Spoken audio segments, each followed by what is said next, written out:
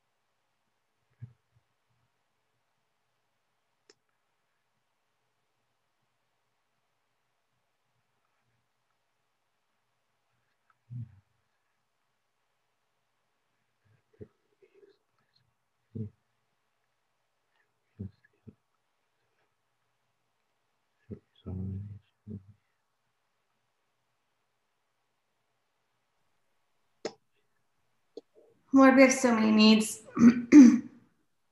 that are present, both unspoken. Lord, I just feel in my spirit there are a lot of emotional wounds, Lord God, and heart wounds and spiritual wounds that are represented in our community, Lord. And Lord, we just first want to lift those up. We ask that you would bring healing, Lord God, to the hearts and to the souls and to the spirits of each of those today, Lord God, that are represented. God, that the deep aches and the deep traumas and the deep hurts and the wanderings. And Lord God, we just ask, Lord God, the places that have just been so wounded that just hide behind walls, Lord God, that are muscling through and making things happen, but yet are still so wounded. Lord God, we ask that you would just move in power, Lord God, move in gentleness, but move in power, Lord. Be tender and gentle with those wounds, Lord God. We ask that you would just intersect and intercept them, Lord God, and that you would just remove the sting, Lord God, and that you would allow, Lord God, the healing work that you desire and the timing that you desire to take place, Lord God. We do ask for the physical ailments, Lord God. We lift up, Lord, continually Dr. Bolden, Lord God. We ask that you would continue to heal him and be with him and just minister to him, minister to his spirit and to his mind, Lord God. And Lord God, we pray, Lord God, for baby Thabo, Lord God, that you would just do the miraculous in her life, Lord, that there would be zero insufficiency in any place, in any way, in her body, in her heart, in her mind, in her brain. Lord God, that you would continue to grow her as if she was still within her mother's womb, Lord God. Lord, we pray for, Lord, the rest of Chilobe's family, his grandmother and his sister and Mutenta as well, Lord God, that you would bring healing to their bodies. Lord, there's so many needs that are represented here, but Lord God, we just lay them before you. Lord, let us have open hands with them to lay them before you and ask you to heal. Yeah. I'm going to ask us to unmute our mics if we can, so we just can pray collectively as a body. We're going to pray now for the meeting house and what it's going to look like going forward. I'm just asking that we pray that whatever it is, it looks like that it is honoring to the Lord, that it brings glory and honor to him, but it also is uplifting and edifying, and that there's discipleship and that there's even greater community and love amongst us. So let's just pray for the meeting house. Father, we just pray. Lord, I thank you for this community. Jesus, we pray and ask, Lord, we cry out to you. Pray that you give us direction and wisdom and what your plans are for meeting house, God, that we will collectively, discernment and understanding. answers. Lord Jesus, may your kingdom come, may your will be done. We desire your knowledge, your wisdom, your way, God. I pray that you stretch your right hand this ministry, God. And bless us, God. Bless us in the way that you have planned us to go. In Jesus' name. Bless your name for your goodness, your mercies, God. We thank you for protection over us. Keep us under your wings. I pray that you will, your peace will rule with us, God, in Jesus' name. Heavenly Father, I just pray that as this group of believers continues to move forward and to listen for your leading and for the Spirit's guidance, that you would just help us to lay down our own expectations of what church should be and what this gathering should be, that we would not build something of our own image and our own desire, but that we would be faithful to what you're calling us to, Lord. And I pray that you would release us of any fears of the unknown. God, you lead your people into the unknown all the time because we're going towards a kingdom reality that we haven't seen yet. And so would you help us to lay down our fear of stepping into unknown places and unknown ways of doing things, God, and give us the courage to be faithful to what you are doing. God, I pray that you would give all of us wisdom and discernment to hear your voice and to follow in whatever way that looks. God, I pray that you would bring the people to this that you have for this particular gathering of people. God, I pray that the gifts that your Spirit has poured out here, God, that we would not diminish those because we think that we need to build something that looks specific, and we'd rather have that than the gifts that you've given in us. God, I pray that we would put to work the things that you have gifted us to do, even if that doesn't look like what we think this should look like. God, and I pray for fruit. I pray that as discipleship continues and as mission continues, God, that we would see not numbers, God, but we would see fruit. Lord, I pray that you would teach us to measure success not by numbers, whether that be dollars or numbers of people in the seats or on Zoom screens, Lord, but that we would measure success by whether or not your kingdom seems more present than it did the day before. And thank you for going before us. Thank you for calling us into unknown things because you trust us with your kingdom and with your purposes. And it's in your name we pray. Amen. Amen. Well, the last thing I want to pray for is just the church. God is on the move. We just want to join and come alongside all the churches around the world that are calling on the name of the Lord so that he may be glorified. So let's just pray for the church together. And I'll just ask somebody to close this out again. Let's pray together. Father, we just pray.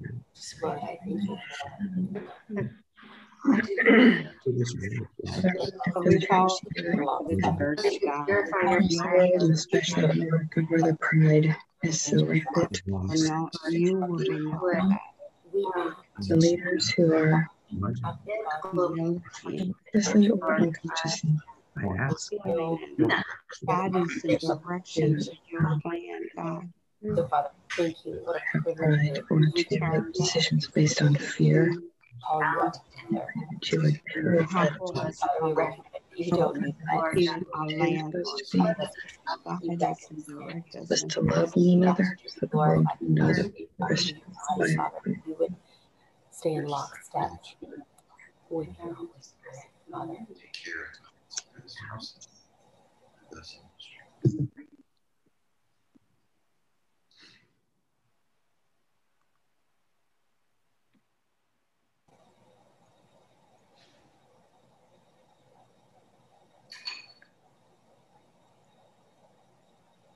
Lord, I just, I thank you that you are at work around the world, that it's not just in this small group that you are active, but that you are continually on the move in every corner of creation. And you have placed certain parts of our family in those corners to do specific works that might look different than what you've called us to. But God, I pray for the church globally and particularly in America, God, that we would not be concerned with position and power, that we would not be afraid to lose what seems like losing ground when it comes to being obedient. God, I pray for pastors that feel caught between systems that have felt like they've been in place forever, that are working against your purposes, God, but feel like that's the way things have to be. And between that place and the place of feeling called into something new and something that feels scary and like it might cause them to lose position and power. God, I pray that you would give them courage to be faithful. I pray that you would comfort them and remind them that you go before them and you go with them and you go behind them. And so, Lord, I pray that you would make us a people that are far less worried about image and far more concerned about the reconciliation or restoration that you have called the church to live out in this world. God, I pray that we would give up trying to do your job and the Holy Spirit's job, and that the church would step fully into her calling to be the church, to be gatherers of people, Lord, that you've said that you will sort out later. So let us be in our churches, let us be gatherers, let us be fishers of men, not worried about what kind of people we're gathering, but just gathering in your name, and then letting you do the rest of the work of sorting that out and sorting out our own intentions and desires. We love you. Thank you that you have chosen to work through humans. You have chosen to work through the church. Help us to step into that and to lay aside our own intentions and take on yours. And it's in your name we pray. Amen. Amen. Amen. We're going to get started this morning. Mark chapter 11. How many know that chorus? I love you, Lord, and I lift my voice. You got to help me sing it. To worship you. Why am I the only one singing? Oh, my soul. Connected. Take joy, my friend, and what you do, make me a sweet, sweet sound in my ear. Amen. I hope it sounded better to the Lord than it sounded to me. It was great.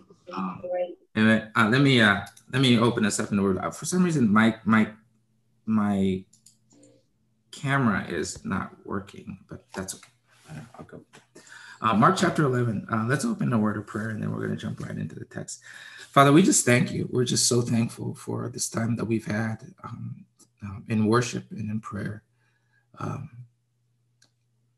What a sweet time, God. I'm just thankful for every single person here this morning, and the stories in their lives that have brought them to this place, and that have brought them to us, so that we could be together to worship you this morning. So take something from each of us, God, and make it a sweet sacrifice to you, that you might build us into be a people who bring glory and honor to your name, and into a people who love each other and edify one another and strengthen one another in you. We ask and pray all these things in Jesus' name. Amen. All right. Hey, we're in Mark chapter 11. I had asked that we just read Mark chapter 10. Let's just jump into Mark chapter 11. And part of that is because obviously last week we were over at Houston Northwest, so we didn't get into Mark chapter 10. But I kind of did want to be on schedule, so that the last 2 weeks of August and then the first week of September, we could take that time to really just pray together and just kind of prepare for what God has for us. And so I just wanted us to kind of be on task a little bit here. So we're in Mark chapter 11. I did send out a message earlier for us to read Mark chapter 11, because it is a curious chapter in the Bible, like we said before, because it seems to show a Jesus who is almost as if he's out of character, right?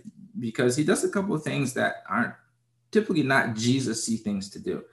The first thing he does is, he starts off by telling his disciples to essentially go take something. I mean, I would call it stealing, but you can't call it stealing because Jesus is the one who instructs them to do it. But he tells them to go take this donkey, and only if somebody asks them what they're doing, then they can say, the master has sent me to do. Now, I wish I could do that at a Porsche dealership and just walk into a Porsche dealership and get myself a Targa 911 and drive away. And if somebody asks me, I tell them the master told me to do it. But somehow, for some way, Jesus, the disciples get away with that. And so they take this donkey. So that's one thing that's kind of odd about that. The other thing is, the next thing is Jesus, atypical of Jesus, he brings attention to himself, right? Because all throughout Mark, we've seen every time somebody wants to proclaim, he's healed somebody, for the most part, he tells people don't say anything about it to anyone. But not only does he bring attention to himself, he brings attention to himself in a grand manner. He allows hundreds or thousands of people to be shouting Hosanna and kind of worshiping him as he rides on this borrowed donkey that he's riding into Jerusalem. And then the next day, he does something even more odd. He has this contact with this inanimate object in a fig tree that doesn't speak or do anything, and he curses a fig tree. And then he goes from there to a temple and starts acting in a way that seems kind of violent, seems atypical for the Prince of Peace to be acting that way. Now, if it's out of character for Jesus, I think he deserves a pass, because this is a very stressful week for Jesus. This is the final week of Jesus's life, and we're going to be going through Mark chapter 11, which is essentially Palm Sunday, but this is Passion Week for him. This is the beginning of the end for him as he is making now his triumphant entry into Jerusalem. And it's all going to culminate on Resurrection Sunday, which is a week later. But I don't think it's out of character for Jesus. I think it's very much in line with character in Jesus's character, and we're going to see that through this text. And this text is going to represent a very important, pivotal point in time for Jesus. The last week of Jesus is so important to the gospel of Jesus and the ministry and the work of Jesus that the disciples recognize it, because John dedicates the entire the second half of his gospel to these 7 days. Mark, we'll see, will dedicate the last third of his gospel to these 7 days. And so the writers of the gospels recognize that in these 7 days, Jesus's energies, all of Jesus's energies, the energies of the kingdom of God, are focused now on these 7 days. And that will begin with now the king of the kingdom of God coming into the city of God in David's city, and will now proclaim the gospel both in word and deed, and in the final act on the cross for one last time. So let's read the first 10 verses of Mark chapter 11. It says this: as they approached Jerusalem at Bethpage, which means the house of unripe vines or unripe olives, and Bethany, near the Mount of Olives, he sent 2 of his disciples and said unto them, go into the village opposite you, and immediately you will enter it, you will find a colt tied there, on which no one has ever sat. Untie it and bring it here. Don't tell anybody. And if anyone says to you, why are you doing this? Then you say, the Lord has need of it. And immediately he will send it back here. So they went and they found a colt tied out the door outside the street, and they untied it. And some of the bystanders were saying to them, what are you doing untying the colt, spoke to them just as Jesus had told them, and they gave them permission. They brought the colt to Jesus and put their cloaks or coats on it, and he sat on it. And many spread their coats on the road, and others spread leafy branches which they had cut from the fields. Those who went in front and those who were followers were shouting, Hosanna, which means come, Lord, and save us. Come, Lord, come. Blessed is he who comes in the name of the Lord. Blessed is the coming kingdom of our father David. Hosanna in the highest. And Jesus entered Jerusalem and came into the temple. And after looking around at everything, he left for Bethany with the 12, since it was already late. Now, I would have to admit to you that before I really started looking into this, this text, I had always connected Jesus coming into the temple Jesus coming into Jerusalem to Jesus's crucifixion and resurrection. And it just kind of was a blur of events. And if you don't really look at this text, nothing really out of the ordinary jumps out at you, but it is kind of weird what happens here, because imagine what's going on. These people are all there together, and they, at the very least, they acknowledge or recognize that Jesus is a king and a savior, because the Bible tells us that they're shouting, Hosanna, come, Lord, come and save us. Blessed is he who comes in the name of the Lord. And seared in the conscience of any Jewish person who read old Jewish texts, the Old Testament, they would know that this Messiah that was promised to them would show up in this way on a donkey. If you read Zechariah 9, verses 9 and 10, I'll read verse 9, it tells us, or the prophet prophesies about how this Messiah would show up. And it says this in Zechariah 9, 9, it says, rejoice greatly, daughter of Zion. Shout, daughter of Jerusalem. See, your king comes to you, righteous and victorious. But how does he come? Lowly and riding on a donkey, on a colt, on a foal of a donkey. So the fact that the crowd is shouting, Hosanna, come and save us, means that at the very least, they acknowledge that Jesus is this foretold king, this king that is coming, this savior that is coming. But the problem that they have is they're blinded as to which or what type of savior he is. Or maybe they're not blinded, but maybe they're just like you and I sometimes. They know who Jesus is, but that clashes who they want Jesus to be for them in their particular situation. Because they're very aware of what the prophets say, what the scripture says about Jesus, but that type of Jesus is not relevant to their current circumstance, or that type of Jesus is not the type of Jesus that they want to see in their current circumstance, because their current circumstance, they're under bondage, they're under occupation. And so they like the king coming into the kingdom part, but they don't like the stature of the king who is lowly and riding on a donkey. They want Jesus to show up the way they want him to show up, not the way that the scripture tells, or that his revelation says, or who he needs to be. Now, even if they ignored scripture, they should have recognized the cultural context of that. Because when a king came into a kingdom, a victorious king coming into a kingdom didn't come in on a donkey. A victorious king that came in to conquer rode in on a horse with chariots, with the heads of slain enemies in tow, and not on a donkey.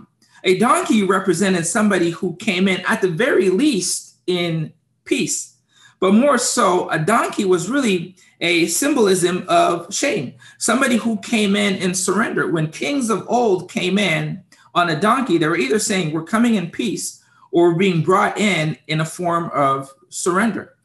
And they knew this, even if they ignored the prophecy. They knew the cultural relevance of what Jesus was saying, was doing. And so they could have and should have recognized it, but they don't. Or they do, but they ignore it, because once again, Jesus doesn't show up the way that they want Jesus to show up. And that's why what happens next seems so anticlimactic, because it's easy to miss verse 11. But here's the picture. Everybody is coming in, or Jesus is coming in there's thousands of people around. There's people shouting and screaming Hosanna and worshiping and laying their coats down and laying leaves down. And what does Jesus do? Now you would think with a procession like this, Jesus is going straight to the halls of power. He's going to the courthouses. He's going to the castles where the kings and the people that are in power and the power structures are. That's not where Jesus goes. The Bible tells us that instead of going to that place, Jesus goes to the temple.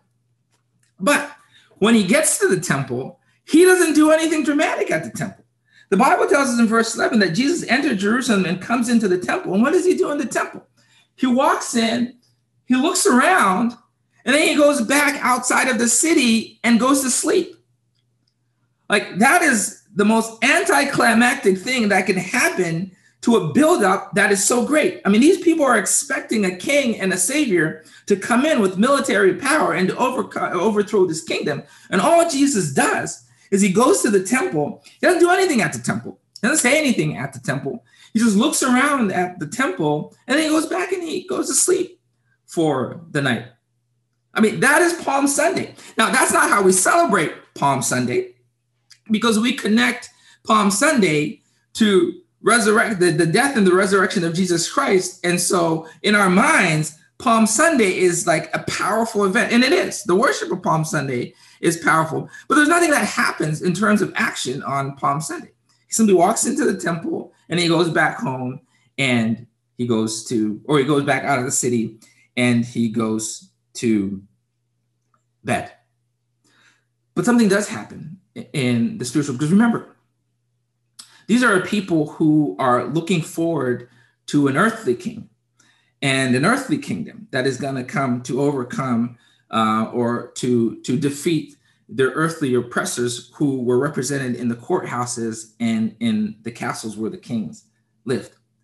But this was a heavenly king that was coming to usher in a heavenly kingdom. And so where he goes is not to the epicenter of political kingdom, but he goes to the epicenter of where their kingdom of worship was, in the temple. That represented the epicenter of religious worship, religious life, and the religious kingdom in that day. And so Jesus takes his procession, rightly so, not to the representation of the earthly kingdom, but to the representation of the heavenly kingdom. But even when he gets there, he doesn't seem to do anything except on the next day. So verse 12 says this, verse 12 to 26. And on the next day, when they had left Bethany, he became hungry. Jesus becomes hungry. And seeing at a distance, so he's gone to sleep. Now he's coming back and he's going to head back into the temple. So when I was on the way into the temple, verse 13, seeing at a distance a fig tree in a leaf. So a fig tree in leaf, sorry. He went to see if perhaps he would find anything on it. And he came to it and found nothing but leaves, for this was not the season for figs. And he said to it, may no one ever eat fruit from you again. And his disciples were listening. So if you want to underline that, underline his disciples were listening. Then they came to Jerusalem, and he entered the temple, and he began to drive out those who were buying and selling in the temple. And he overturned the tables and the money changers and the seat of those who were selling doves. And he would not permit anyone to carry merchandise through the temple. And he began to teach them to say, is it not written, my house shall be called a house of prayer for all the nations? Underline all the nations. But you have made it a robber's den. Verse 18. The chief priests and the scribes heard this and began seeking how to destroy him, for they are afraid of him, for the whole crowd was astonished at his teaching. And when evening came, they would go out of the city. So Jesus would leave. Verse 20. And this is why I asked you to underline his disciples were listening. In verse 20 it says, as they were passing by in the morning, so the next morning they passed by, they saw the fig tree withered from the roots up, underline roots up. Being reminded, right, because the disciples had heard, verse 21, being reminded, Peter said to him, Rabbi, look, the fig tree which you cursed has withered. And Jesus answered, saying to them, have faith in God. Truly I say to you, whoever says to this mountain, be taken up and cast into the sea, and does not doubt in his heart, but believes that what he says is going to happen, it will be granted him. Therefore I say to you, all things which you pray and ask, believe that you have received them, and they will be granted to you. Whenever you stand praying, this is important, verse 25, whenever you stand praying, forgive if you have anything against anyone, so that your Father who is in heaven will also forgive you of your transgressions. But if you do not forgive, neither will your Father who is in heaven forgive you for your transgressions. So,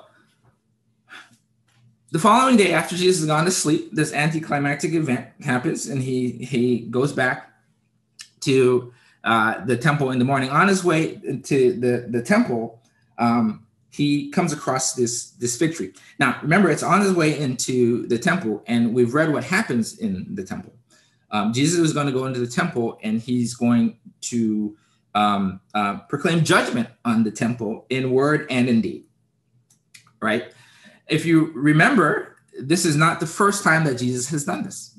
The first time that Jesus has done this is in John chapter 2. And John chapter 2 tells us that this is at the beginning of Jesus' ministry, because remember, there's a story of Jesus turning water into wine in Cana, and then John tells us shortly thereafter, immediately after that, Jesus goes to the temple and he does something that's similar to this.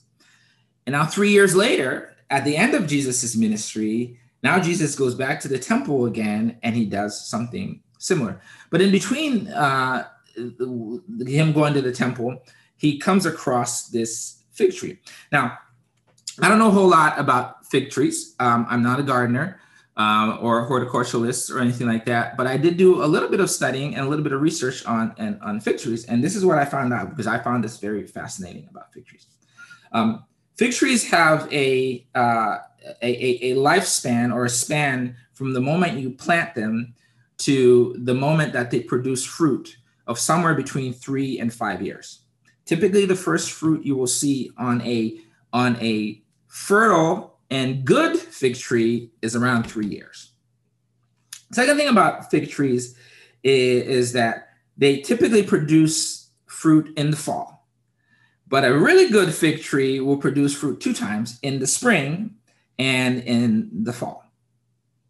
The third thing I found out about fig trees is a way that you know that a fig tree has figs is they produce these bright green leaves. So that the buds of the fruit show up first, and then these big offshoot of big green bright leaves will show up. And so anybody who's walking down the road and is hungry for something to eat can look and see, oh man, there's some bright leaves on this fig tree. That means that there's fruit on this fig tree. And if it's a good fig tree, it will have produced fruit around 3 years after it is planted. Jesus, from the first incident in the temple to the second incident in the temple, a period of 3 years has passed. And the 3 years, Jesus has given the leadership, the religious elite, and the children of Israel an opportunity to respond to the seeds of salvation that he's planted in their lives, in their ministries, and in the nation. And now at the end of this 3 years, Jesus has come back to the temple to look for fruit, because he's planted these seeds and he's done his ministry, and now he's coming back to the epicenter of where it's supposed to be the religious life in the city, a place that if there is going to be any fruit that is born, would happen in this temple. And what does Jesus find in this temple? He finds the appearance of holiness, the appearance of worship, the appearance of dedication, but not the fruit of it. And so Jesus is going to then both verbally and physically chastise the people in the temple. But Jesus is also a prophet. And Jesus understands the significance of a fig tree in the lives of the people in Israel. And he wants to make sure, because the Bible tells us, he does this in the hearing and the eyesight of his disciples. Because not only is Jesus wanting to show something when he gets to the temple, but he is a prophet that is trying to reveal something about the spiritual state of the nation of Israel. And he does this in the form of his interaction with the fig tree. Because for all intents and purposes, this fig tree is blooming bright green leaves. But when the master shows up and looks if the fig tree has produced any fruit, he has found that there is no fruit. In other words, this fig tree is simply being hypocritical as a fig tree. It's representing that it has fruit, but there is no fruit to show. And so Jesus now will verbally curse this fig tree, but he's going to go into the temple to look for fruit in the temple, and he's going to find the same thing in the temple. There's this appearance of godliness, this appearance of religious activity that's happening in the temple, but there is no real fruit. And that's why Jesus says in verse 17, he says, my house shall be called a house of prayer for the nations. In other words, this house that I'm in, this temple that I'm supposed to be in, this epicenter of religious life, is supposed to be a house that produces fruit. It's supposed to be a house of prayer. It's supposed to be a house where the presence and the power of God is proclaimed and manifested, but it is not. It is, in fact, a den of thieves. And so what Jesus does verbally and symbolically to the fig tree, he does physically and verbally in the temple. He curses and he destroys the hypocritical activity that's happening in the temple. But he does that in the ear sight and the eyesight of his disciples. Why? Because his disciples, we talked about this, I think, a couple weeks ago. Jesus had a twofold ministry, right? There was a ministry to the people who simply were around Jesus. Like when he fed the 5,000 and when he performed these miracles, there was a ministry to those people. But Jesus's primary ministry was to the 12 disciples that he needed the gospel to go forward through. And so Mark wants us to know that the real interaction that's happening right now is happening between Jesus and his disciples. And so that's why when he curses the fig tree, Mark wants us to know that his disciples witness this, because Peter is going to ask a very important question in the following verses. Because if you remember, the fig tree to the nation of Israel represented two things.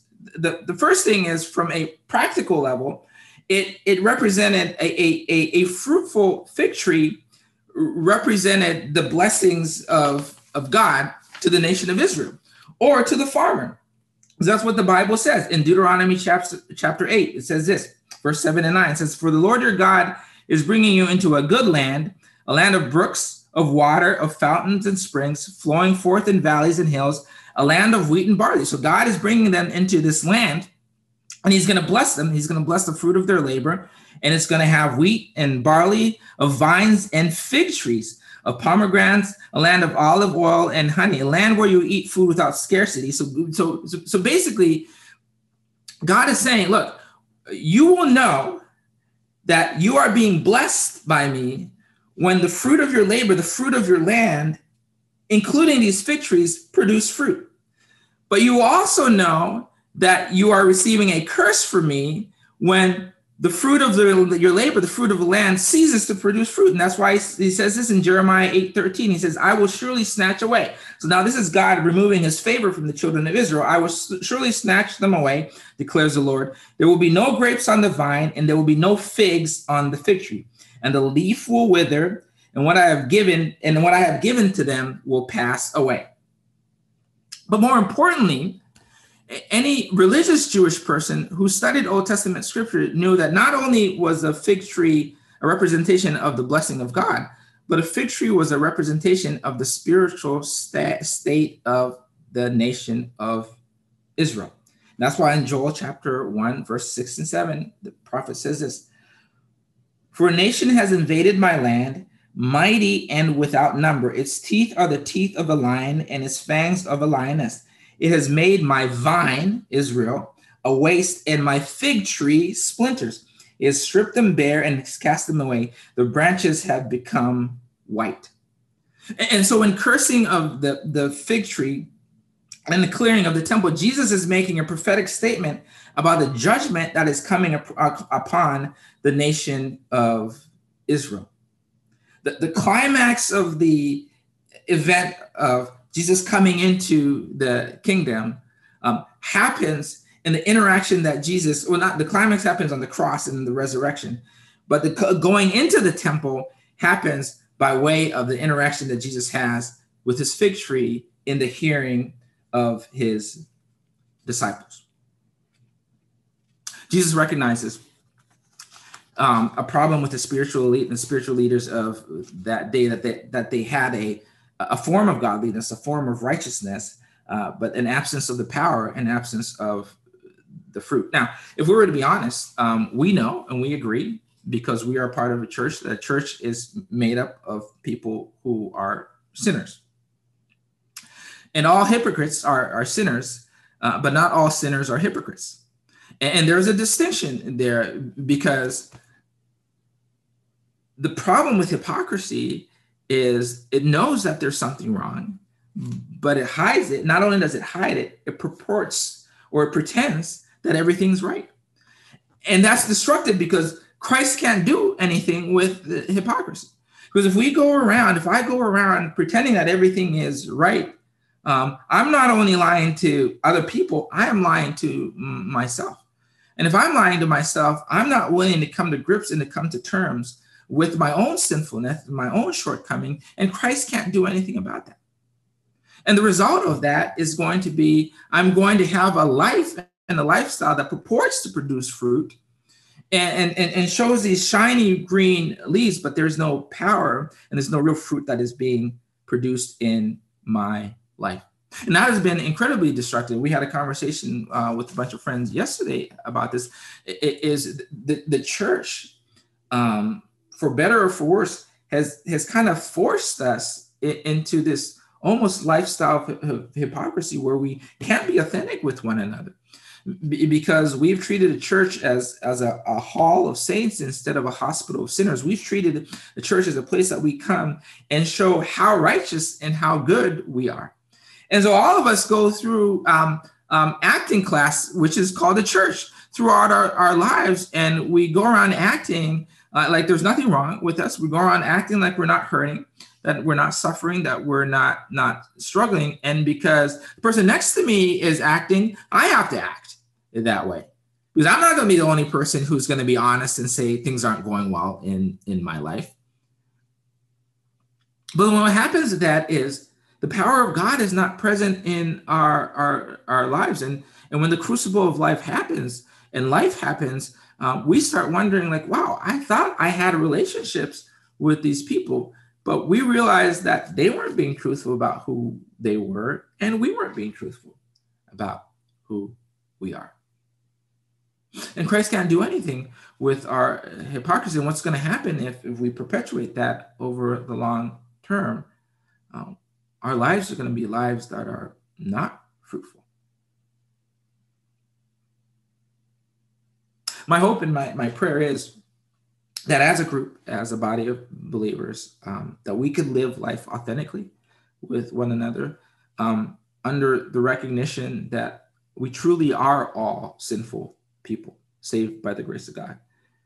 But God gives us the grace to not be hypocritical about it, because then God cannot empower us to strengthen one another and to encourage one another and to disciple one another and to live graciously with one another, because that's what Christ does with us. If we were to be honest in our private time of prayer and in our closets where we pray, the number one thing that we pray for is Christ's grace in our lives, because we recognize how fallen of a people we are. And we don't like to share that with other people. And I don't blame you, and I don't blame myself, because that's how we've just been conditioned as a church, that this is a museum of saints who are holy. And so we walk into the church, we have to act holy, but it's not. We are a people that are saved by the grace of God, and that we come into the presence of God with one another to receive mercy and forgiveness and to be strengthened and to strengthen one another. Jesus wants his disciples to hear that, because he wants them to recognize that in the openness and the honesty and in community, comes true power, because Peter asks this question. Look at what happens in verse 21. Peter recognizes it, and he says to Jesus, Rabbi, look, the fig which you cursed has withered. Now, this is an amazing statement in itself, because if you know anything about ecology and plant life, something doesn't simply wither overnight. Something doesn't go from being 100% looking fruitful with bright green leaves to being fully withered in a period of 24 hours. This is clearly a miracle that Jesus performs. And that's what astonishes Peter. And it's important that we recognize that that's what astonishes Peter, because Jesus' response has been taken out of context. Because we've all seen the scripture, but what we've seen about this scripture has always been, hey, the Bible here, when we struggled with this text, the Bible here says, hey, you ask God for anything. You ask God for anything. You even ask God to move a mountain. And if you have enough faith, then the mountain can be moved. But what that's created is it's created a psyche in us that we put our faith in the wrong thing. Because we look at this word that says, if you have enough faith. And so we tend to put faith in faith and not faith in God. So we tend to say, if I have enough faith, then God will accomplish this thing. But we put faith before we put God. But what Jesus is not, that's not what Jesus is saying here. Because Peter's question is this. He's saying, how can something so miraculous happen so quickly? How can this big thing happen in such a small period of time? And look at Jesus' response. He says this in verse 22. And Jesus answered them saying, have faith in, not faith, but God. If you want to see something, the miraculous happen, something big happen in your life, don't have faith in faith, but have faith in God. And if you have faith in God, then you'll see the big things happen. And what is an example of something big happening? Jesus said in verse 23, and truly I say to you, whoever says to this mountain, because once again, they're on the Mountain of Olives, and Jesus says, look at this mountain that we're standing. Whoever says to this mountain, be taken and cast into the sea, and does not doubt in his heart, but believes not in the miracle or on faith, but in God, and believes that what will happen is going to happen, it will be granted to him. And therefore I say to you all these things, for which you pray and ask, believe that you have received, and they will be granted to you. But this is typically where we stop. Because remember, Jesus is having a conversation, and he does this all in the hearing of his disciples. And what is the problem that is happening here is the issue of hypocrisy. And the issue of hypocrisy has led the children of Israel to live a life that does not produce fruit, even though they purport to produce fruit.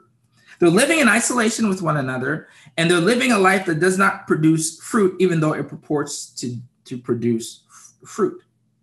And Jesus is saying, if you want to see that being reversed, you need to have faith in God. But faith in God does not happen in a vacuum. And that's why verse 25 becomes so important. Because Jesus is saying to his disciples, your faith in God is not simply having faith in God to do something big for you. Your faith in God is represented by the fact that you do not live in a vacuum. You cannot claim to love God and hate your brother and have a faith that is authentic. What does a faith in God that produces the miraculous look like? And it looks like this in verse 25. Whenever you stand praying, forgive if you have anything against one another, so that your Father in heaven will also forgive you for your transgressions. But if you do not forgive, neither will your Father who is in heaven forgive your transgressions. And if God's not going to forgive your transgressions, God ain't going to do the miraculous for me. If I don't want to see God do the miraculous in my life, I have to stand in front of God with a heart that is willing to live in community with my brother and sister. And how do I live in community with my brother and sister? By bearing my brother and sister's burdens and forgiving one another. The problem with our faith has become such an individual endeavor that we've forgotten that every single time Jesus talks about the power of God at move and our relationship with God, it's always a relationship in the context of community. That's how Jesus Christ teaches us how to pray. If you remember, Jesus says, when you pray, pray like this. He doesn't say, my Father in heaven. He says, our Father who art in heaven. Because Jesus wants his disciples to recognize that we cannot live an authentic faith in isolation, because all that is mysticism. If we're living a faith in isolation that does not involve authentic relationships with other people, we're no better than people who just believe in mysticism and spirituality, because our faith cannot manifest itself in a vacuum. And Jesus is saying to his disciples here, look, if you want to see the miraculous happen in your life, if you want to see transformation happen on this kingdom in earth, you need to learn how to live in community. You need to learn how to forgive and to bear each other's burdens. Because if you don't do that, if you don't live in authentic community with one another, then you are not going to see my power at work. Jesus does this miracle, and he performs this miracle in the hearing of his disciples. Because once again, he knows that it is these disciples that are going to carry forward the gospel of Jesus Christ. And so they come to Jerusalem in verse 27. And as he's walking in the temple, the chief priests and the scribes and the elders came to him, and they began saying to him, by what authority do you have to do these things? Who has given you this authority? Verse 29. And Jesus said to them, I will ask you one question, you answer me, and then I will tell you what authority I do these things. And they began reasoning amongst themselves, saying, well, if we say it is from heaven, he will say, then why do you not believe me? Oh, sorry, I missed verse 30. Verse 30, was the baptism of John from heaven or from men? Answer me. And so they answer, and they say amongst themselves in verse 31, they reason amongst themselves, saying, if we say it is from heaven, he will say, then why did you not believe me? But remember, everybody in that point in time was convinced that John was a prophet from God. And so Jesus squeezes these teachers of the law and the religious elite into having answered this question. And then it's in verse 32, but then if we say it's for men, they were afraid of the people, for everyone considered John to having been a real prophet. And answering Jesus, they said, we did not know. So they lied to Jesus, right? Because they don't want to respond to Jesus. And so Jesus says to them, look, if you don't Jesus says to them, nor will I tell you by what authority I do these things.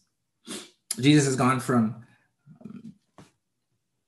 talking to his disciples and showing his disciples the importance of authenticity, the importance of truthfulness, the importance of community, the importance of forgiveness. And now he's having this interaction with these Pharisees who are the exact opposite of what Jesus is trying to teach and to show. These were the religious elite of the day. These were the people who purported to produce fruit. These were the people who wore garments physically and metaphorically of righteousness and holiness, bright green garments, leaves showing that they were producing fruit, but there was no fruit. In their hearts was deceitfulness, was jealousy, they were preparing to murder Jesus, and he has nothing for them. He says, if you do not want to be truthful, if you do not want to come to terms with your spiritual reality and your condition, if all you want to do is to be hypocritical, then I can't do anything for you. So my hope and my prayer for all of us, once again, is that God would give us such a grace to recognize, to realize, and to not be afraid to be truthful about where we're at with one another. In that we as a group become gracious with one another, to continue to build and to encourage and to edify one another in Jesus. Let's pray. Father, we're just so thankful for your word. And I just pray, God, even for my own life, where I struggle with being truthful. God, that you will break those walls down, that you will use my brothers and my sisters to encourage me, to edify me, to chastise me where I need to correct me, where I need to be corrected. Because at the end of the day, God, we're going to stand in front of you, and we would all love to hear the words, "Well done, good and faithful servant." And we cannot do that in a vacuum. So we ask, Father, that you continue to mold our hearts together, to knit our hearts together in community, that we can be all we can be in Christ Jesus. So I ask and pray all these things in Jesus' name. Amen.